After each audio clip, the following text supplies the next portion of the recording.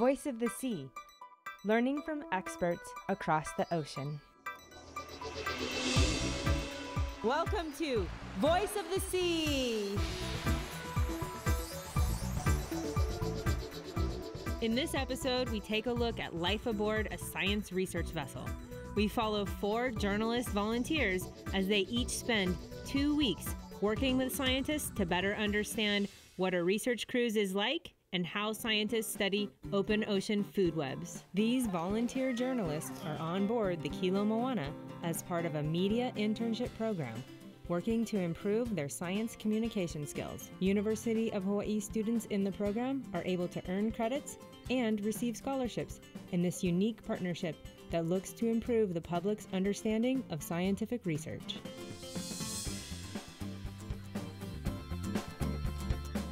This cruise is led by oceanographer Jeff Drazen aboard the research vessel Kilo Moana. The Kilo Moana is a 186-foot ship owned by the Navy, but operated for research purposes by the University of Hawaii and stationed in Honolulu Harbor. First, our journalist volunteers Dieter Stelling and Brian Berkowitz share their experience on board the Kilo Moana. I'm Dieter Stelling. I'm one of the videographers aboard the Kilo Moana. I'm going to show you the room.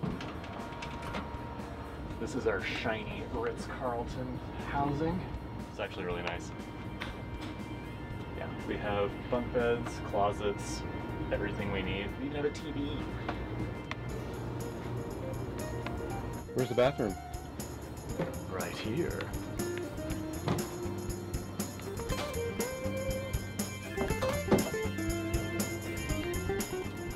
As you can see, we're a very organized bunch. Very clean. We just got here, how long? How long we been on the boat? Probably like an hour. I also helped out with a lot of the projects that were going on, so a lot of grunt work. And it was a lot of fun to kind of leave my humdrum office life and just get out there, do some science. It was good. Hi, my name is Brian Berkowitz. On board the Kilo Moana, we're filming for the show Voice of the Sea. It's about bringing awareness to science and science education. So we're here with a bunch of UH and other academic organizations, UH researchers, about 20 researchers, about 20 crew. We are approaching Station Aloha. I'm out at Station Aloha. Station Aloha. 60 nautical miles northwest of Oahu, the 100 square mile area of ocean, known as Station Aloha, serves as a research zone for a variety of oceanography projects. By concentrating studies together in this location, scientists are better able to form a complete picture of the marine ecosystem. This research cruise is focused on studying the transfer of energy in the open ocean ecosystem, from microscopic particles to large fish like tuna. The scientists use chemical signatures, known as isotopes, to track the path of energy through the food web.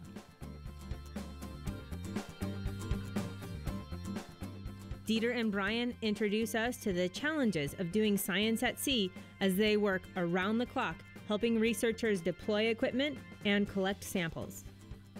I'm Kristen. I'm a graduate student in Jeff Drazen's lab at the University of Hawaii. So right now we're about to pass around the Station Aloha buoy, and we've got these fishing lines out because we're going to try to catch some tuna, and tuna tend to aggregate around buoys. So it's a good spot to do some top predator sampling. What are you going to do when you catch the tuna? If we catch some tuna, we're going to take a small tissue sample from the white muscle in the tuna, and we're going to run some stable isotope analysis on it to look at some different food web. Okay, what do you do with the rest of the tuna? We save it. Great. My name is Trevor Young. I'm one of the marine technicians, and our job is essentially to provide an interface between the ship's crew and its mates and the science party. So we're the ones that do all this deck rigging that you see around here. We direct operations on the deck, and we manage all the IT and data logging and other instrumentation on board the ship. My name's Josh. I'm a res tech with Scripps, and basically I'm here to babysit this instrument. It's a 10-meter mock nest. It's used basically to collect fish or other biology floating in the middle of the water column. So the idea is you send it down with one net open, then you close that net and you have another net that's open at whatever depth that the chief scientist over here decides. And you know, we tow it for several hours and get all the biology samples from, you know, a very specific depth in the water column. And then on the way back up, we'll, you know, close nets one by one, and they'll get different samples from different parts of the water column. So I'm basically here just to make sure this thing goes in and out right, and set it up and break it down. So yeah, hopefully everything goes as planned.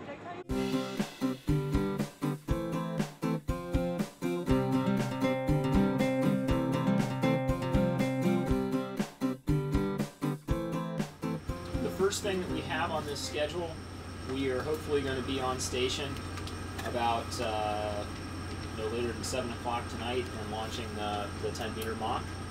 That net tow will last until 3 in the morning.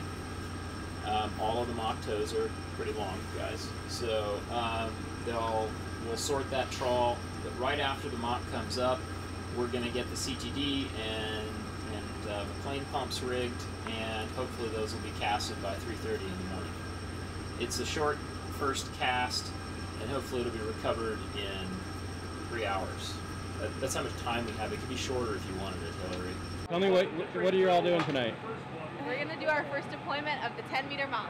And then we're going to go to sleep while it's flying, so that we're awake at 2 a.m. when it comes back in, and we process it for hours. What time is it right now? About 6:45 at night.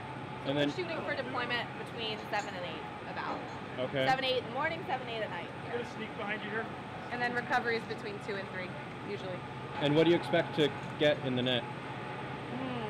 Like Some hatchet fishes, angler gopher fishes, eels, pipe eels. We are mostly excited about the little buttless wonders are the small. Yeah, molas, little reef fishes, which are super cute, and the top layers, and a bunch of crustaceans.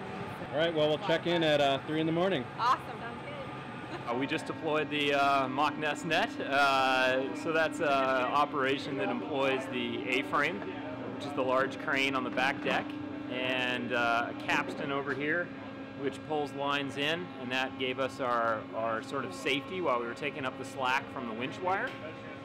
And we had 2 tag lines on the side. Those give the mock nest stability side to side, so the thing doesn't bounce in between the rails of the A-frame. There's rollers, as you can see, on the back deck right there, and the frame just rolls right off the back of those. The net is in the water. We zero all the electronics and recording equipment, and then we're going to shoot the net all the way down to 1,500 meters depth.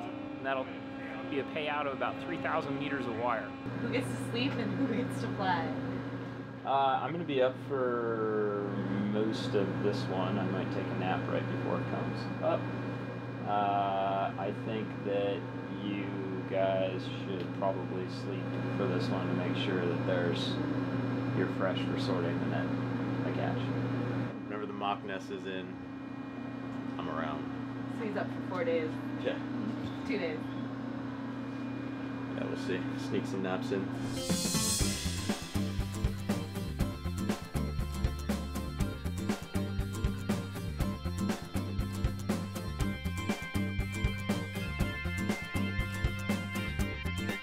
Now we have 6 full nets of critters, and it's great.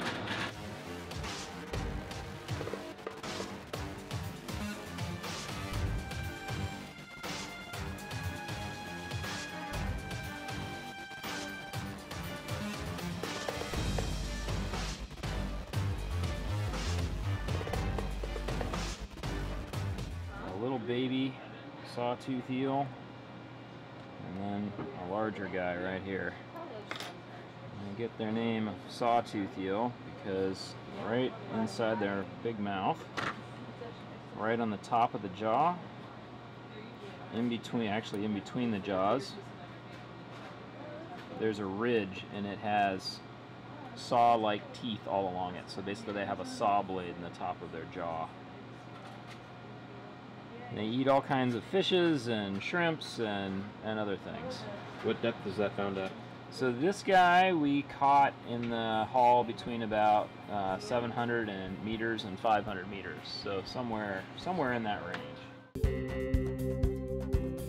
The University of Hawaii's Sea Grant College program. focused on Hawaii's coasts and its communities through sustainable development, safe seafood supply, sustainable coastal tourism, hazard resilience, and healthy coastal ecosystems. Hawaii's Sea Grant.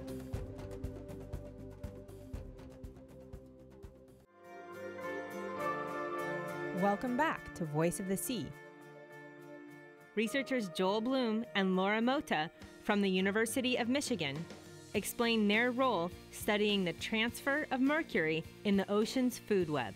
My name is Joel Bloom. I'm a professor in the Department of Earth and Environmental Sciences at the University of Michigan. And I'm here on the Kilo Moana studying the cycling of mercury around the planet, and in particular in the Pacific Ocean. I've been working on understanding the chemistry of mercury on the Earth's surface for the last 15 or 20 years. And my research has taken me many different places in the world. Most of that has been done on land. And this is my first oceanographic cruise, and I'm out here sampling and studying mercury in the Pacific Ocean and in the marine food webs here. Mercury has a very complicated environmental chemistry to it. It changes forms. It's released in one place on the globe and will move around the globe over long distances.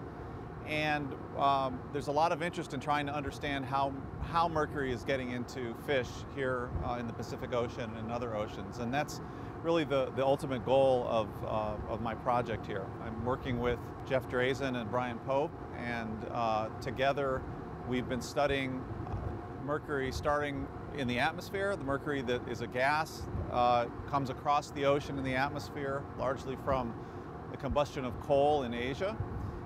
It's deposited in rainfall into the surface ocean, and then it undergoes a whole series of chemical transformations and ultimately enters into the marine food web. Then works its way up the food web, is bioaccumulated, getting to higher and higher concentrations until it gets into top predator fish, where it can reach levels that are hazardous for people to consume large amounts of fish. So we want to understand this whole process in more detail. I'm here with a graduate student, Laura Mota, and together we're doing a whole series of measurements and experiments of mercury throughout this whole, what we call biogeochemical system, in order to understand this process better. My name is Laura Mota, and I'm here from University of Michigan, where I'm currently doing my PhD in geochemistry. We are in the Kilo Moana at Station Aloha, which is about 8 hours from Hawaii. And I'm here doing some photochemistry experiments in mercury.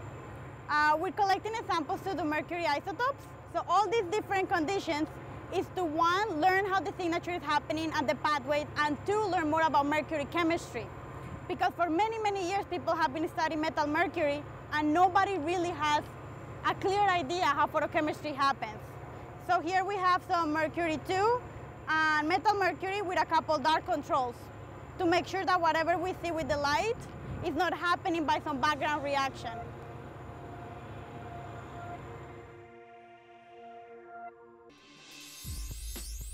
Exploring Our Fluid Earth is the dynamic curriculum developed by the University of Hawaii's Curriculum Research and Development Group. The award-winning Fluid Earth and Living Ocean textbooks are now interactive and online. New activities, updated content, and a teacher community. Exploring Our Fluid Earth is now freely available. Find out more at exploringourfluidearth.org. Welcome back as we catch up with our next two journalist volunteers, Lillian Williams and Monica Kratch. Lillian and Monica used the opportunity on board the Kilo Moana to learn what scientists actually do at sea, and then share their experience through the blog. Monica, so you're one of our journalists, videographers at sea for this upcoming cruise. Tell me a little bit about your role. So I'm going to be interviewing and filming the science that's happening. We have a team of bloggers so that people can follow along with what's happening on the cruise and be able to update in real time. And so what is it about like these science and the science research experience that you want to convey to the public? Just that it's important, and you know, especially with deep sea, what we're doing here. I mean, there's only been, I think it's 5% of the deep sea that has even been seen or surveyed. So I think it's really important to explore this kind of uncharted territory. Well, I can't wait to hear about how your adventure goes and catch up with you on the backside. Yeah, I'm really excited.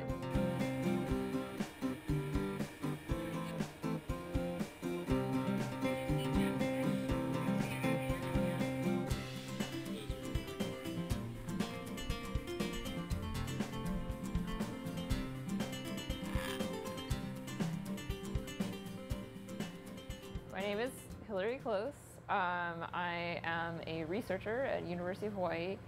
I am heading up the large volume particle sampling on this part of the project, which is looking at food sources to the mesopelagic food web.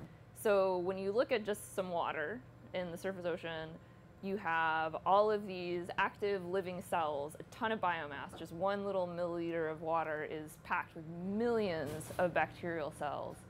But at the same time, there's all the dead stuff. You don't necessarily want to think about it, but there's all the dead stuff that on the land would be buried in the soil is actually just hanging out in the water. So that's, as a whole, so the dead stuff and the living cells we call particulate organic matter. And this is a really important piece of the carbon cycle, and that's what we're capturing. So what we're looking at is just all this stuff in the ocean as a possible food source. You can think of it as just really tiny fish food that's just hanging out, but it takes the right organisms to actually access that. So we're looking for chemical markers in all these different pools, in the particles, which could include bacteria, up into the zooplankton, up into the fish, to try to look for linkages for who's eating who or what. On the particle side, it gets pretty fun because you're not just looking at something eating something else. You're looking at bacteria that are sort of interacting with this diffuse medium and degrading. So we're looking at the degraders and the effect that they have on the total pool, and then what does their biomass look like at the same time, and then how does that link also to the higher food web.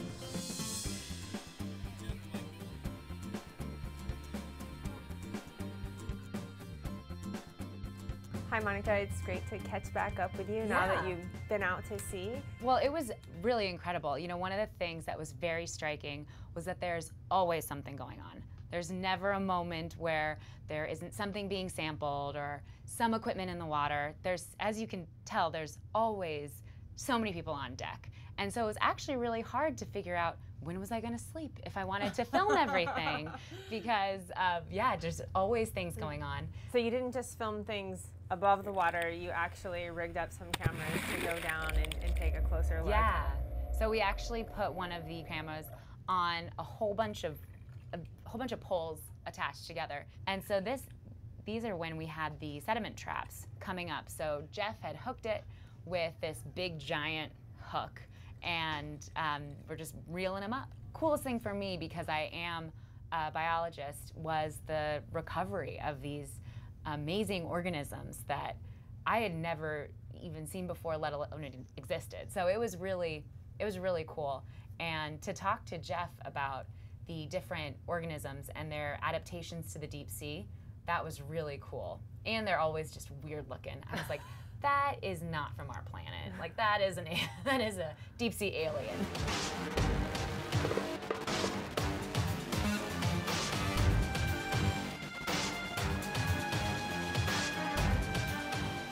Anglerfishes are a really diverse group of animals in the mesopelagic, the bathypelagic, the deep open ocean. And everybody knows what they are now because everybody's seen the movie Finding Nemo. And they're called anglerfishes because they have a little pole right here, and that little black dot glows. And I'll show you a video of this in the next slide. So that's an anglerfish, and it has a little lure dangling below its chin. And then there's the little fishing pole on top of its head. And these things are designed with pretty complex little points and spikes and things, and they mimic little plankton that communicate by flashing on and off. And so when they do this, they're trying to pretend there's something else, and a fish or a squid would come in close to check it out. While you're at sea for the next 10 days, you're going to be collecting some video footage that we're going to use in our Voice of the Sea TV show, and also you're going to be blogging about your adventure. Yes. What are you looking forward to the most? This is what I was interested in when I, a couple years back, and now I get to actually dive into very important research, so I'm just excited to just experience it and learn as much as I can.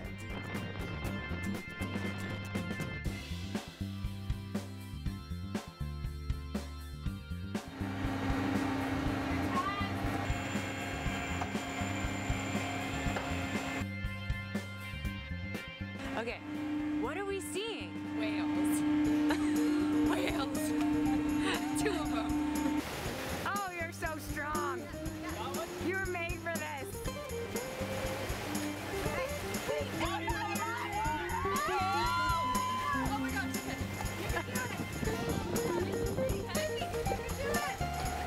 I'm getting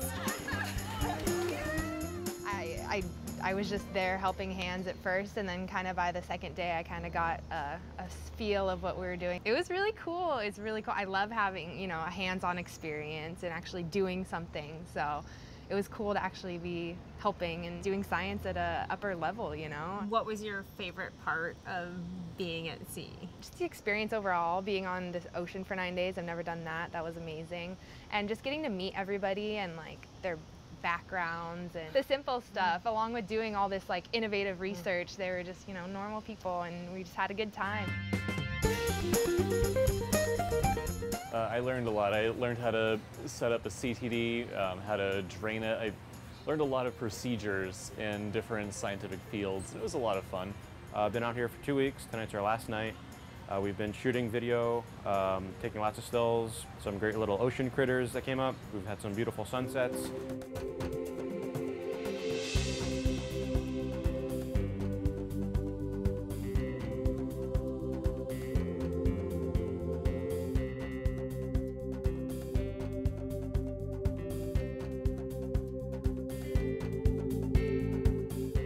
Thanks for watching Voice of the Sea.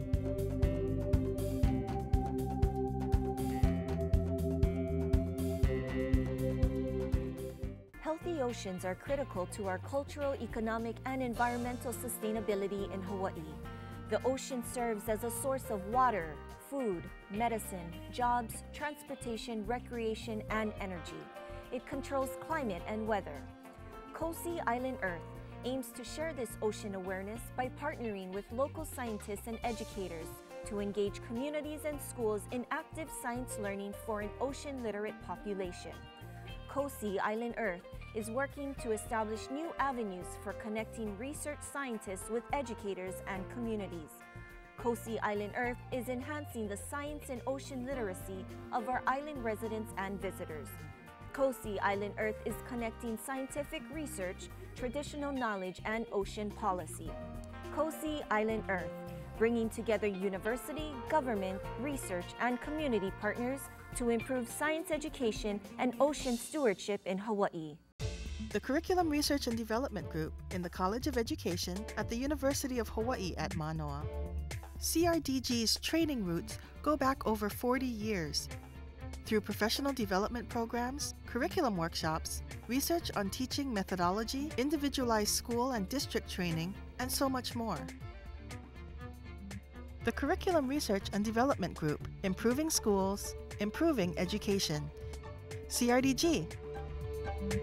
Turn your love of the ocean into a lifelong career. Join NOAA, the National Oceanic and Atmospheric Administration, as we unlock the secrets in the deep oceans, track rapidly moving storms, model climate trends, protect and preserve our marine resources, and so much more. It's all in a day's work at NOAA. Find a career that makes a world of difference, enriching life through science, service, and stewardship. NOAA.